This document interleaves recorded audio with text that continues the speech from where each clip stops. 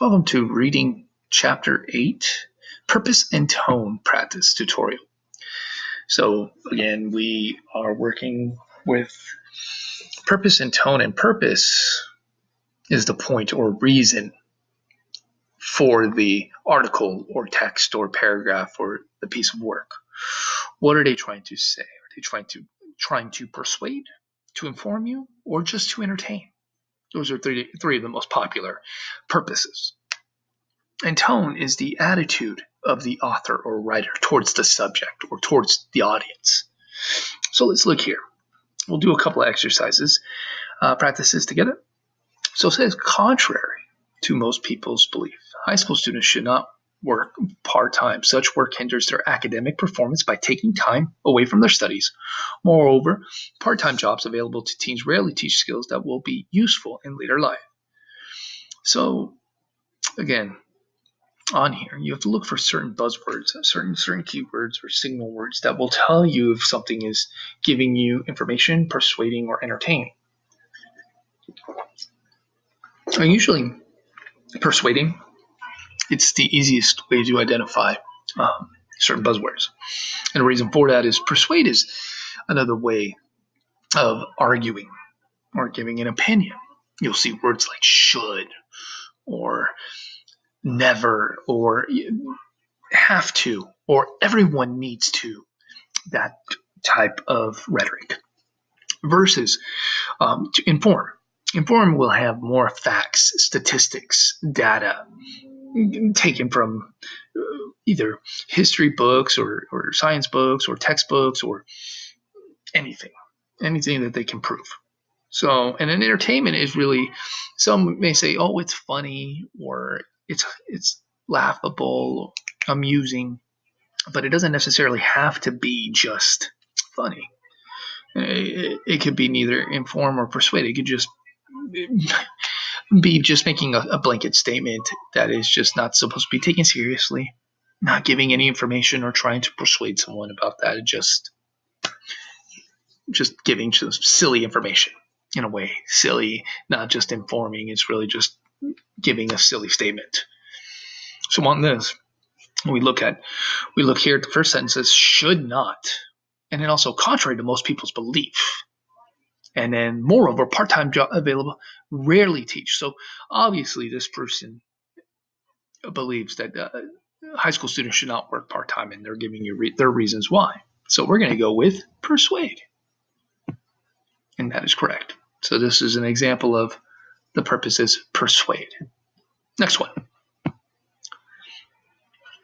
Millions of Americans, including millions of children, lack health insurance. Many of the uninsured work full-time, but still can't afford insurance. Uninsured and underinsured people tend to live with more illnesses and die at a younger age than those who are insured.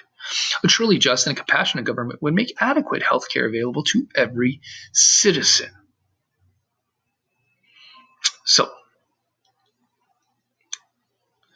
based on this, is it going to be to inform, persuade, or entertain? So in a way, it seems like it's informing because it's telling us that millions of Americans, including millions of children, lack health insurance, and it's giving us many of the uninsured work full-time but still can't afford. But the fact that, say, a truly just and compassionate government would make adequate health care available to every citizen.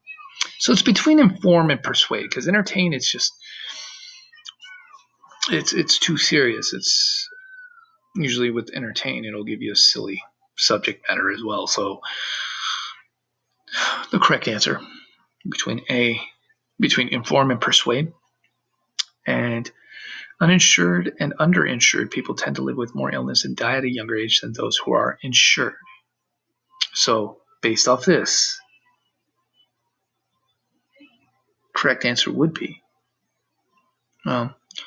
the fact that it says a truly just and compassionate government would make adequate health care available to every citizen. Let's see what the correct answer is now between inform and persuade.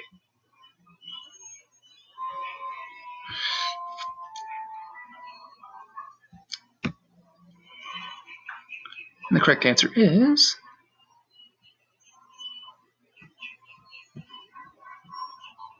persuade. persuade.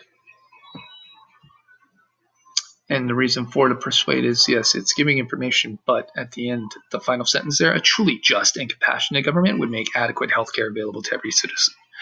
The fact that it would make it. Now, if it didn't have that sentence and it just had the millions of Americans all the way to then those who are insured, so if it would have not included this, then we would have just chosen inform.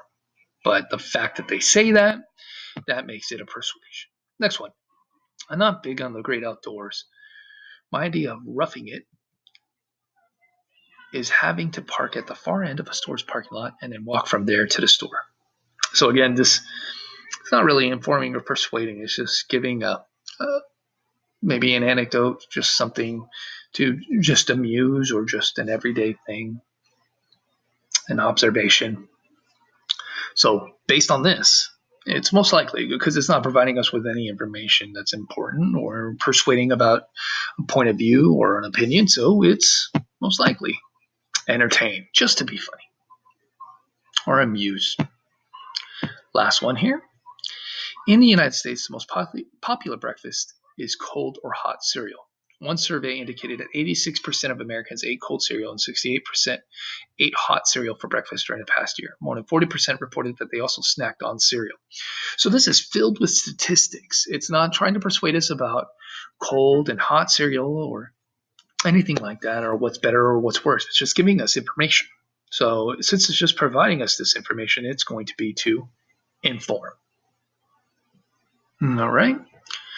Let's go here to the next one. Overweight and obesity have become a national epidemic in America. These conditions pose a huge risk to health. Americans need to eat less and exercise more, and they need to start now. This is a public health issue that cannot be ignored. So this right here, and the fact that it has words like need to, and what you can always tell yourself is, as if they're talking to you, do you need to do this? Or you have to do this?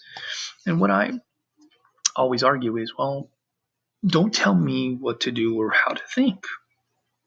So, but again, when people try to give an opinion or a persuasion, they try to use those types of words or rhetoric like need to, have to, should.